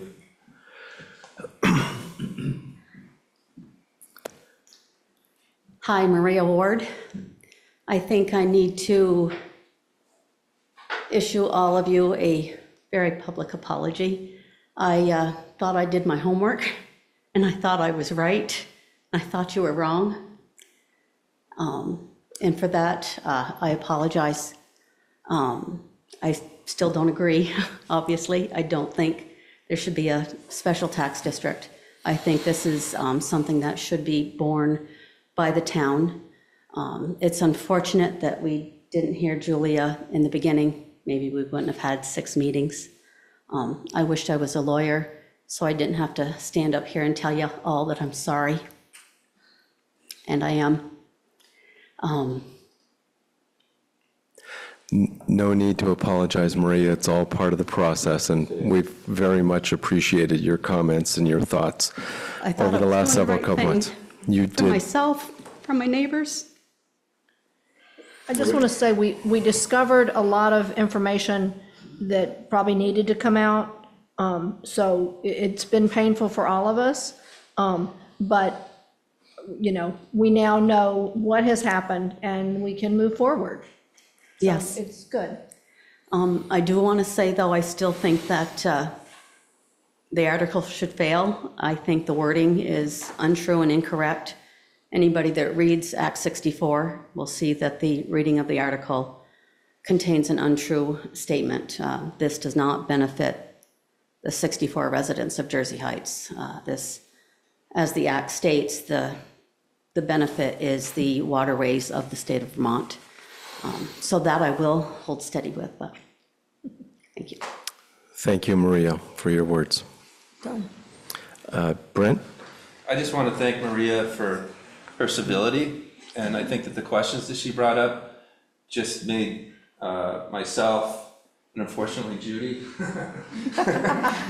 work harder for more direct answers. So I really appreciate Maria's presence at these meetings regularly and her civility, because people can choose not to be civil when they disagree. Yes. And that does not help. So thank you.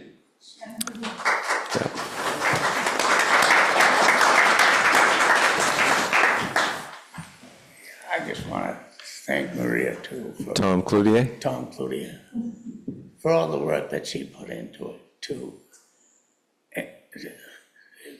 to try to give the board an idea of what's going on with your decisions, the impact that you're having on families, and the stress and worrying about whether they're going to sell their house or not.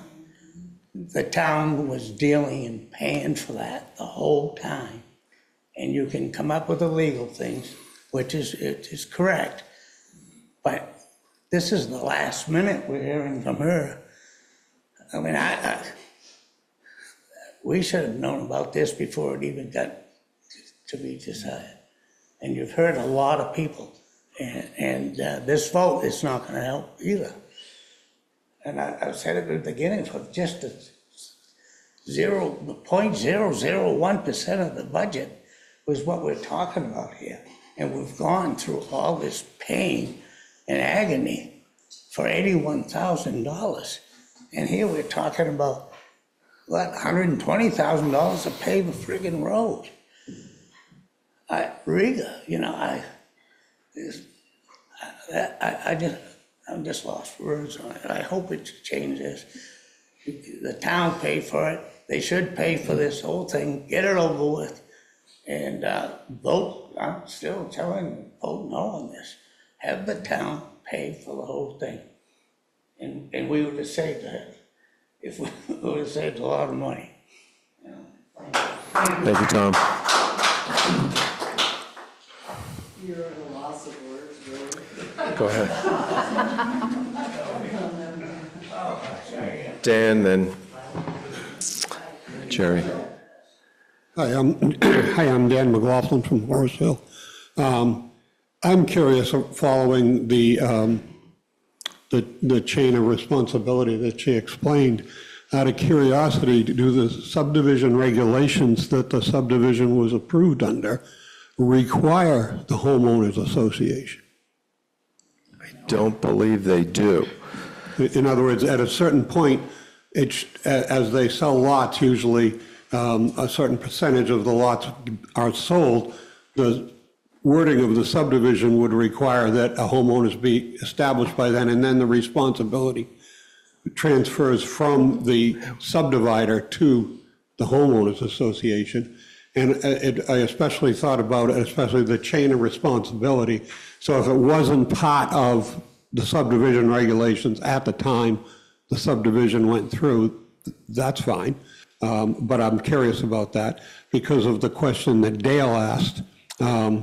She wanted to know, do we have to worry about this anymore as far as signing up or renewing permits on the individual homes as we go forward, or will they be taken care of by the town from now on, given that there isn't a homeowners association? In other words, the next time the permits have to be redone, is the town going to redo all the permits or just the ones on their road? Do the individual homeowners have to pay attention to whether or not these permits that are in their deeds get redone? I think was her question, and I didn't get a clear answer on that. So Is it the plan of the town to continue to take care of these permits going into the future? The stormwater permit. Yeah. All the landowners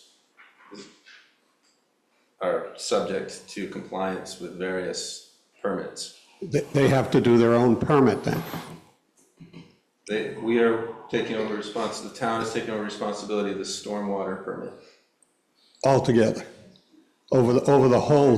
For the whole subdivision. For the whole subdivision? Yes. Yeah, again, I wasn't real clear on that, and I think that was the question that Dale was asking.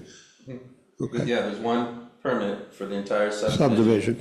And from now on, that will be updated by the town? Correct. Oh, that's great. Thank you. Can I ask just, I want to, just the HOA, I would say that's a question for Todd Thomas in zoning. I can tell you, having served on the DRB, that any division that came through while I was on it since 2016, we required an HOA. And I know that where I moved in, I looked at Jersey Heights, my subdivision was built in 95, and it has 2 HOAs for the first development and the second one. So I'm not sure if it was a zoning requirement at that time, but Todd would be the one who would be able to tell us if it's now required. Right. And the only reason that I asked that question was because as subdivision regulations transpire, they find loopholes, they find stuff, oh, dang, we better do that from now on, that type of thing. So that's why I asked if it happened before then. And also, I wasn't real clear on what Brent explained, that the town would do the permit to cover the whole subdivision. Okay, thank you. And that's great. Thank you, Dan. So just so there's no undue worry about the town or the state still going after the residents of Jersey Heights to create an HOA. The state, in a meeting in June where they presented, stated that they can't force Jersey Heights to create an HOA now, and the town doesn't have the authority to do it. So there's going forward, you know, there's no, they've wanted an HOA for a number of years, and that's currently why the 90/50 is pending, but they aren't going to try to force the issue. Part of the reason is that the town in August, the select board unanimously voted to accept full responsibility going forward. And based upon the plan that was moving forward, you know, special assessment district would be voted on, et cetera. So what is the cost of that permit yearly? I don't have that in front of me. I'll have to get back to you. I'm just curious, because we've been paying it forever, so I just think, what have we agreed to pay on a yearly basis now? I'll have to get back to you about it. Just curious. Chris on Zoom, just going to let him speak as a board member. Thanks, Don. So The in board the member. deep dive of archival information in the basement of the town office, it's sort of supporting documentation for meetings. We discovered covenants on the properties when they were sold to individual property owners from the beginning of when the subdivision started to grow. And nowhere in the covenants did it require an HOA. So unless the residents there decided to do that on their own for whatever, it was never a requirement from HA Monash to the property owners to do that. Other comments from the audience here? I did let Chris speak just as a board member. Go ahead, Jerry. Yeah. Jerry Thrun. I do not live in Jersey Heights, but I do pay taxes. So I'm concerned that there may be a precedent set if what the Jersey Heights residents are asking for, which is that the town pay for the whole thing. I'm concerned that a precedent might be set, whereas any of the other properties that currently are not in compliance with that act, and I believe there are 13 of them in addition to Jersey Heights, that the town may be getting itself into something that will cost the town and us taxpayers, not just the taxpayers of Jersey Heights, a lot of money in the future. That's my concern. We're already paying, or will be paying, all of the taxpayers will be paying for maintenance and upkeep of the system. Don't know what that's going to be. I don't expect anybody here knows what that's going to be, because if we did, we would know what the next lucky number is going to be that's pulled out of a hat. So those are concerns that I have as a taxpayer. I have a question. I went through Jersey Heights today for the first time, just to get an idea and a view as to what it is that is out there. And I just happened to notice that one of the streets is a private street, and I think it's on the list of the 64 residents that are involved with this. And so if it is indeed a private street, is it something that the town should be taking over the maintenance of that street, the plowing, and should that be broken out, is my question. Do you know the name of that street? It's Jersey Way, I believe it is.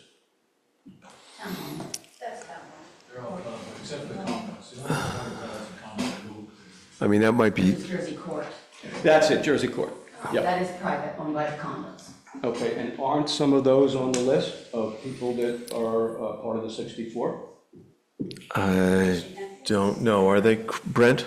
So the Jersey Court condos, that was apportioned to the condos and then broken out per parcel within the condos. So that portion goes into the specific parcels tied to those condos. The 34% includes all the roads, the sidewalks, but that section that you're referring to was allocated pro rata of impervious surface to the condos. So 34% does not include Jersey Court? No. Okay. Does the town maintain that street in the wintertime? No. Okay, thank you. Thanks, Sherry. Other comments from the audience before I go online? Come on up. Evelyn Throne. I just had one question. It was brought up by one of the residents that the Article 2 that was written was not accurate because it said that Jersey residents, it stated that Jersey residents, Heights residents benefited from this, would benefit from this. My question is, having, you looked at it through legal, so I wanted you to answer what your response to that would be. And also the fact that it would be, their deeds would be free and clear at some point because of this process. Is that how the wording is accurate? Is that part of why the wording could be accurate? Or what is the response to that, that concern about the wording of Article 2? So that wording very much came from legal counsel, of which we obtained a lot early in this process. And so that is wording that our legal counsel gave to us. So that word is in there for that reason. Okay. Yep. So all of this is tied to the subdivision permit that all of the 64 residents live in for Jersey Heights. So the argument can be made that by the town accepting responsibility to capture the cost, 73% or more of the cost for the stormwater solution to get it back into compliance with the state, that could be argued as betterment. That lawyers can point to the fact that there has been a motion passed accepting responsibility, and that the state will be removing that HOA requirement, and that permit will eventually come into active status, compliance. That could be considered a betterment for the community. 3, if the town and the community just kept kicking this down the road, eventually the state is going to enforce. And so when they do enforce, they're going to be making not only the people subject to the terms and conditions of this subdevelopment responsible for bringing the stormwater solution up to this required standard, but they're going to issue penalties too. So preventing penalties from being issued against the residents could also be argued as betterment. Is all of this fair to the residents of Jersey Heights that we're all dealing with this? No, it's not fair. But there are definitive arguments to show that it is for the betterment considering the circumstances. Because it is impacting some current sales, as we just heard tonight and as she brought up previously. And kicking the can down the road, waiting for the state to enforce and then issue additional penalties, and not taking advantage of the cost, 73% plus of the cost, would be something that would not be good for the residents. Thank you. I can't see, I see a familiar face up on the screen, but I can't see a name. Is it Deb Dever? Okay, that's who I thought it was. I'm going to let you go. You've been waiting a while. Okay, and it's really just a comment. I bought my condo in Jersey Heights 1 year ago, and in my deed, there was nothing disclosed about a stormwater permit being pending or not in compliant or whatever. And my deed also, and we have an HOA for the Condominium Owners Association. We do have an HOA. And when I found out about this this summer, I called up my attorney and I said, what happened? Why wasn't this disclosed in my title search? And they were just as surprised, but they said they had come into contact with someone else who was buying a place and he was doing a title search in Hyde Park with the same issue that came up. So he apparently, wherever they get their information to do the title search, there is a gray area that's not spelled out. So if there should have been a red flag, I should have been informed about this, and I wasn't. And I understand this has to move forward, and I'm glad that the attorney came tonight to talk to us and even say that not everybody does the title search to a big in so much detail. I mean, I thought it was a lot of detail. I bought and sold several houses in Morrisville, so I was really looking forward to being part of an HOA and not having to worry about extra unexpected expenses.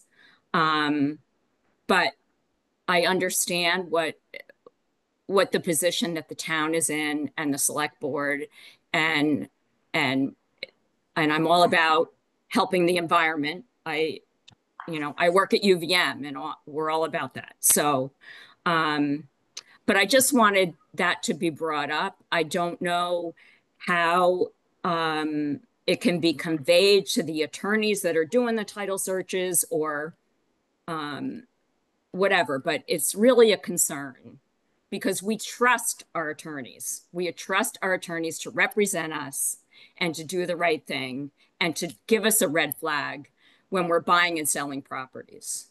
That's all I have to say. Thank you, Deb.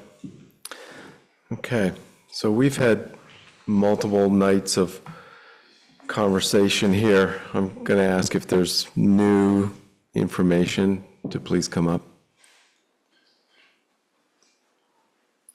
Martin Green, Best Street, and Best Street is not part of Jersey Heights, although it's surrounded by Jersey Heights, and the folks from Jersey Heights are my neighbors. And I just want to express a concern, and help me here if I don't understand. I don't claim to fully understand everything that's going, but correct me and help me if my understanding's limited. But I see maybe something that's a little concerning to me about what's happening here with Jersey Heights. My attitude is these are my neighbors. We are a town, we are a community. We share expenses, we share responsibilities. So I am 100% willing, as part of my taxes, to help take care of that. And I remember 2 years ago where there was a town vote on the sidewalks over in Jersey Heights that packed the auditorium of People's Academy.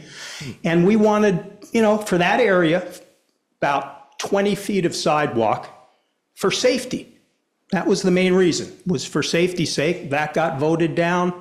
And I don't know if the attitude from some taxpayers was, well, that's Jersey Heights, that's their thing. I don't begrudge people needing work, whether it's Cody Hill, those are my taxes, it's part of the community, these are my neighbors, whether they're in Jersey Heights or somewhere else. That's the way I feel, is that we all share these responsibilities. So I'm perfectly willing to help shoulder that with these folks who are my neighbors here.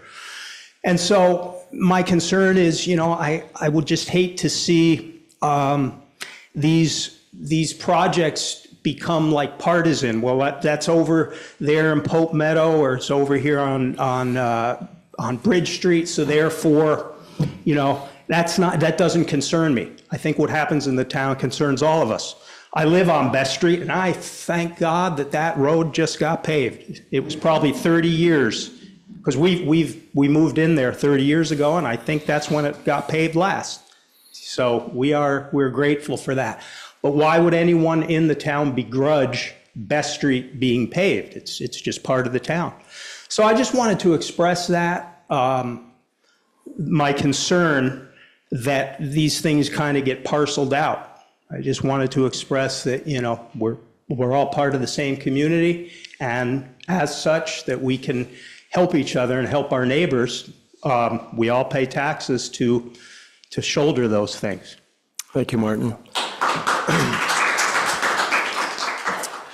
So, as I've said, we've had volumes and volumes of discussion on this, so unless there's something really brand new and pressing, I'm going to bring this to conclusion. And thank you, it has already been said, but thank you for the discord. It is a very emotional and very frustrating issue, as we've seen once again tonight, so I thank you all for that. Old business, I'm going to move on with the agenda. Old business, we have none.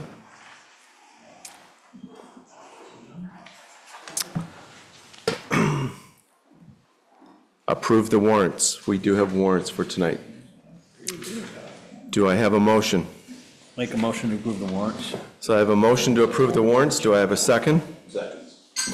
So I have a motion and a second. Any discussion?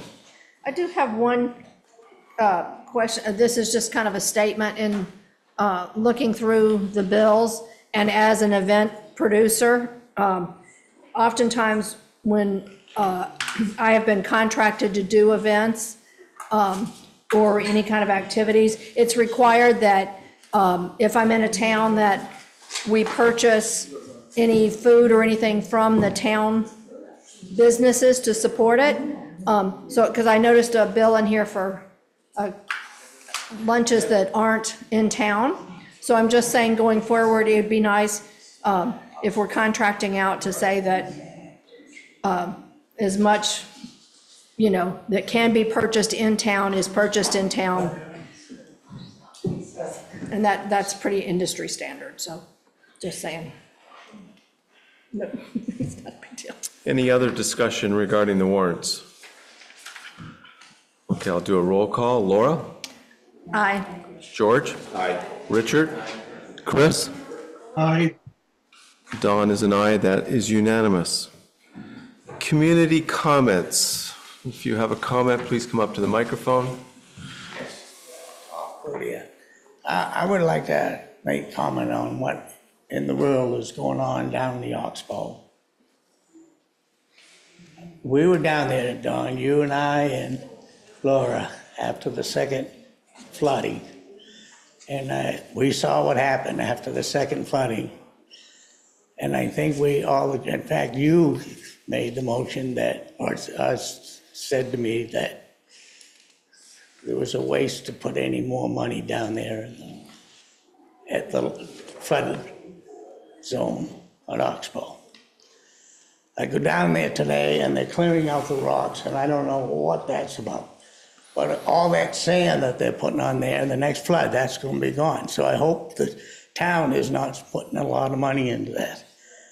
And then I see we're going to put a bunch of trees. I'm hoping that they're going to put those trees not in the flood zone, but up by above it. Is that, are the trees going in down there in that flood zone? I'm not, my comments are going to be very short and sweet here. The rocks are being removed, I think, as a safety issue.